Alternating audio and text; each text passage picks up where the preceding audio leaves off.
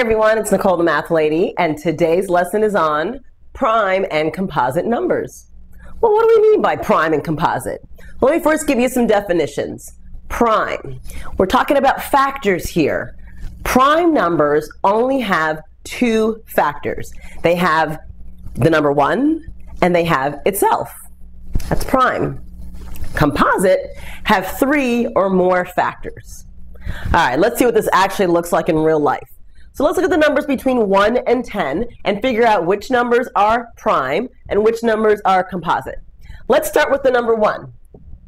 How many factors are of the number 1, or does the number 1 have? It only has one factor, 1, right? 1 times 1 is 1. So there we go. I'm going to put a 1 there. Is 1 prime or composite? It's neither. Good catch. Because I said prime has 2 factors and composite has 3 or more. So 1 is neither prime nor composite. Let's take a look at 2. What are the factors of 2? They're 1 and 2.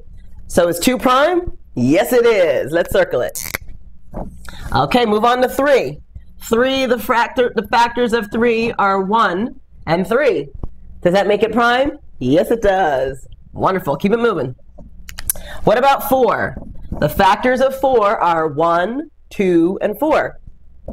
Well, since it has at least 3 factors, that makes it composite. So I think I'm going with blue for that one. 4 is a composite number. And let's try 5. Factors of 5 are 1 and 5, which makes it prime. You've got the hang of this. Let's go to 6. Up here. 6. Well, factors are 1, 2, 3, and 6, which makes it composite. That's right. Blue for that. And number 7.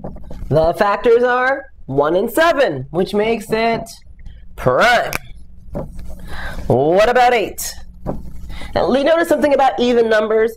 Even numbers are always going to be composite because, except for 2, because they always have 2 as a factor. So there we go. That's another composite number. How about the number 9? Well, we've got 3 in there as a factor, so we know that's got to be composite. And 10 has to be composite as well, because as I said earlier, all even numbers past the number 2 are composite. Now, we could go on and on and on. You know, we could look at numbers past 10 and, again, determine if they're prime or composite. And again, the easy rule is prime has 2 factors, 1 and itself. Composite has 3 or more factors. That's it. Prime and composite numbers. Pretty easy. All right, make sure you try some practice problems, and I will see you next time. Bye-bye.